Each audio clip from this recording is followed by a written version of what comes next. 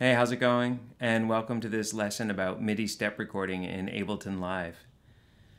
MIDI step recording is a workflow that I use in situations where I don't want to record along with a click or a guide track. Maybe situations where like a melody is too difficult to play or too rangy to fit on my MIDI keyboard or my push. Or maybe situations where there's just the chords have too many notes for me to play.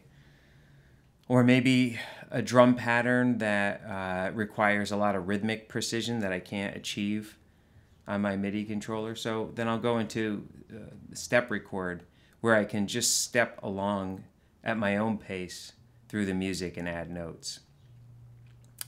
Before I dive into this, let's just take a quick look at the software and the hardware that's in use for this demo. This is Ableton Suite version 10.1 running on a Macintosh. And I have a MIDI keyboard. You could use a push or anything that makes MIDI notes. I have my computer keyboard here. And I also have a sustain pedal. You could use any footswitch for this. Incidentally, this workflow, MIDI step record, is the same on previous versions and other editions of Ableton Live, and it's the same in Windows. In fact, it's the same in session view as it is in the arrangement view, but I'm going to work in arrangement view today. So, having covered all of those things, let's do just a quick review of some navigational things. And I'll be fast because it's stuff that you already know. The browser window you're going to need today in order to access devices to make new tracks. So one way to get there really quickly, Option Command B opens the browser window up, and that's a toggle. So if you Option Command B again, it goes away. Option Command L brings up the detail view down here, and Shift Tab toggles the detail view from showing the clip as it's showing now to showing the device, if there are any. And it's a toggle, so Shift Tab switches back. And again, Option Command L is the toggle to make it come or go, depending on what state you're starting in. Just some quick navigational things. As we saw earlier, Tab switches back and forth between session view and the arrangement view. We're going to work in the arrangement view today. Making new tracks, making new clips, this is something you've already done. You can just drag a device from the browser into your arrangement to make a new track, and it'll install that device on it. That's one of the easiest ways to do it. So we'll do some of that right now because we want to dive right into this thing. So I'm going to add a drum track with this device that I have saved in my favorites. I'm dragging it right into the middle part of my arrangement, and Ableton has created a track for that and installed the drum device on it. You'll also notice if you look over here to the right side of your screen, you can see that Ableton by default has armed the track to record. That's good. We need to make a MIDI clip in which to record, so I'm going to select a small region and create a short little clip where I want the drums to come in on this song. I selected one measure. Now I'm going to click on Shift Command M on my keyboard, and a new region is created, or a new MIDI clip, as we say in Ableton Live. As you can see here in the MIDI clip, we have along the top, those are the beat numbers, locations along the horizontal row on the top. And over here on the left side, you can see this sort of piano keyboard kind of vertical thing indicating, and in fact, since the track's armed, I'm able to play notes, and you'll see that they light up red over there to show which ones I'm playing. There's my kick, there's my snare, there's my hat. Another thing I'll point out is that if you look just above that piano keyboard, there is a blue circle with headphones. That is the preview switch. That has to be engaged. It has to be turned blue, as it is now, for a MIDI step record to work. I can click anywhere inside that clip to place the insertion mark, and I can use the right and left arrows of my computer keyboard to move one step at a time forwards or backwards through the MIDI clip. Now right now you might be wondering to yourself, well, how far is a step? What is that amount? And if I point your attention over here, down on the bottom right of the screen, you can see where it says 1/64. That means that the current grid is a 64th note. That's a pretty small step, but nice if you're doing very fine, detailed rhythmic things. You'll also notice if you zoom in, the grid adjusts itself according to the zoom. You'll probably need to go to the options menu and make yourself familiar with the narrow grid and widen grid commands to really get what you want out of that grid size. Command 1, Command 2. Command 2 will make this more coarse grid. Now it's at 1/8 note after hitting Command 2 a couple times. And Command 3 turns it into 8th note triplets, which is what I want for this drum beat. Now when I move the insert marker, it's moving by 8th note triplets. And I'm going to start at the beginning where my drum beat starts. I'm going to press a note on my MIDI keyboard. This is the C, that is the kick drum of this sound. I'm holding down that note and I'm going to press the right arrow on my computer keyboard. And you can see that a note has been drawn in that is an 8th note triplet long, and that's a kick. If I release that kick drum note and then click the right arrow again, I just move without inserting anything. There's a rest. Again, I'll press down the note and click the right arrow, and I've inserted another note. If I find it this time that I don't want the note where I just put it, I can hold the note on my MIDI keyboard and use the left arrow to move backwards and erase it. You can also use that to adjust durations, just holding the note and moving the right and left arrow key. You'll also notice if I press lightly and insert a note, right arrow, that the velocity is recorded while I'm doing this too. So I keep a humanized feel to things because I'm actually using velocity to get different dynamics while I go. Just one more kick here. And how about some snare?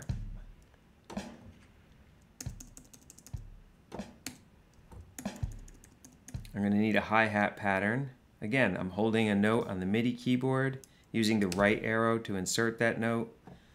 Then, without holding any notes on the MIDI keyboard, using the right arrow to the next place I want to enter a note, holding down the right note on the keyboard, right arrow.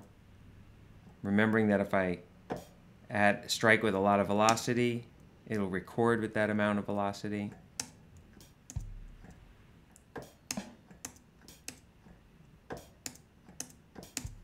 Let's solo this track and see what it sounds like. Oh, that's not bad. In fact, let's just pull that loop out and listen with the track.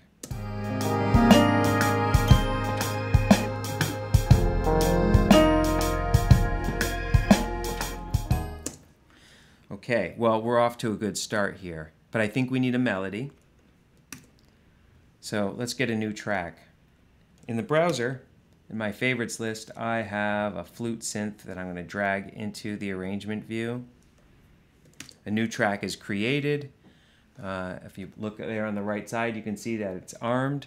I should be able to play notes on it. I should be able to select a region and make, oh, I'm going to actually select an even longer region. This is a 16-bar melody, so let me select all 16 bars. Shift Command M gives me a new MIDI clip to work with.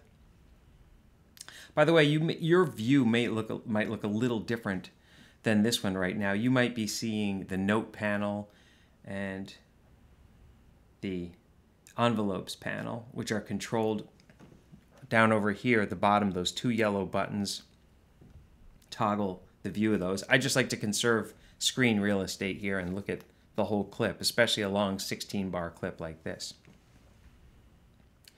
So again, click anywhere. you want to in the clip to start, you can use the right and left arrows to navigate to wherever your melody begins.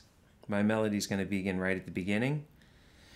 I'll also take a note here. If I look down in the right hand corner, you can see it says 1/4. That means we're at a quarter note resolution for the grid, which is actually appropriate for the melody I'm entering. Quarter notes are the smallest unit of time in my melody, so that should work out just fine. I hold my first note on the MIDI keyboard, and I use the right arrow to insert it. I'm actually going to click the right arrow twice because I need a half note.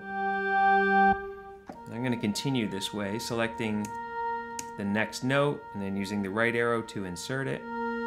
I can click the right arrow as many times as I need to get the right duration of the note.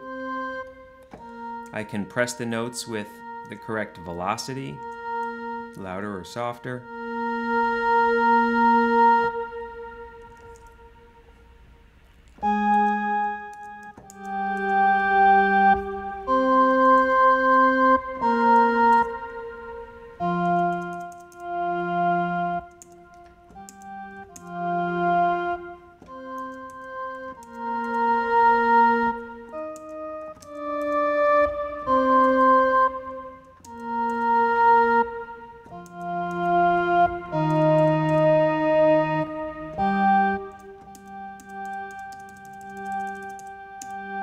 Alright, let's see what this melody sounds like. I'm going to solo the track.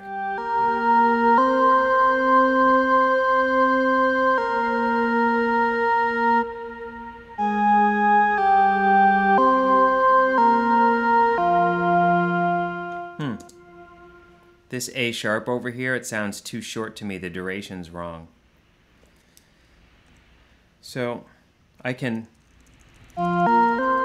navigate back there to somewhere in the middle of that note, select the note on my MIDI keyboard, and use left and right arrows to adjust the duration.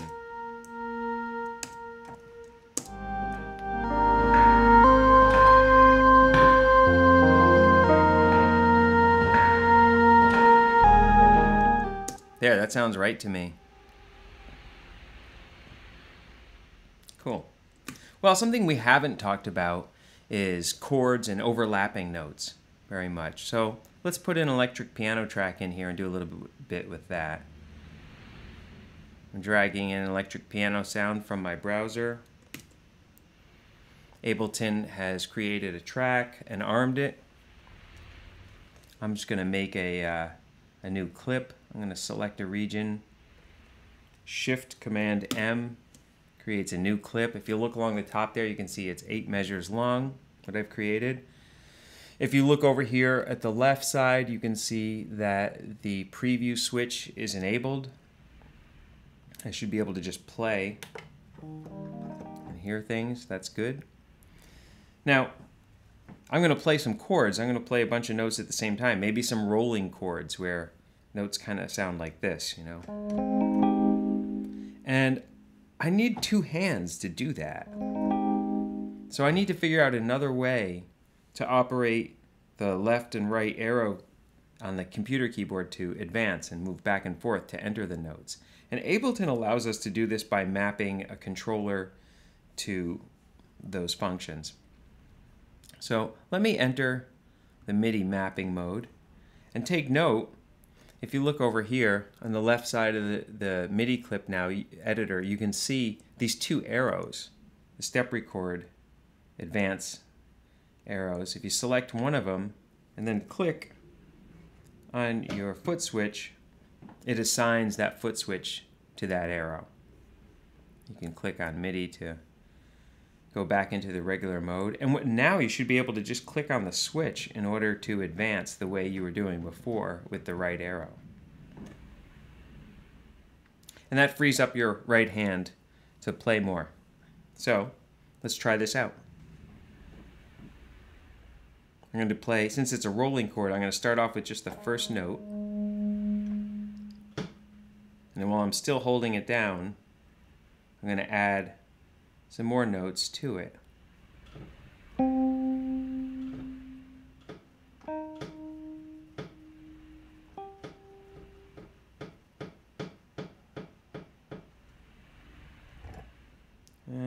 switch to triplet eighth notes. Command 3. Start another chord here.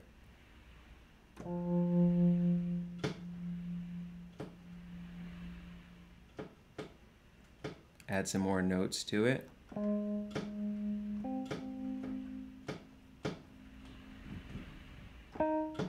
Holding down the notes that started it at the same time. One more chord.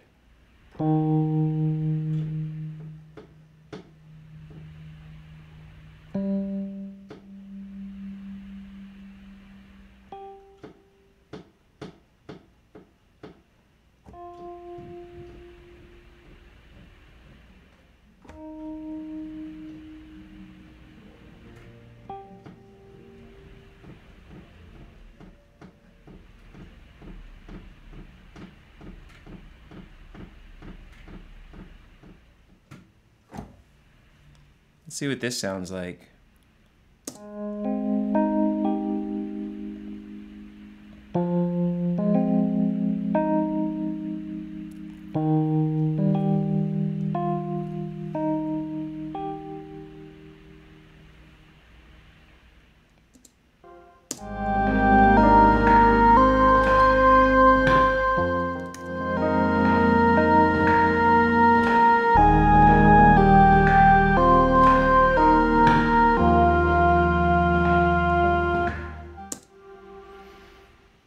Alright, so we did a drum pattern using MIDI step record, we added a melody, and now we've added some rolling chords, all using MIDI step record, stepping through the clip one step at a time and adding notes freely without having to record in time to the click.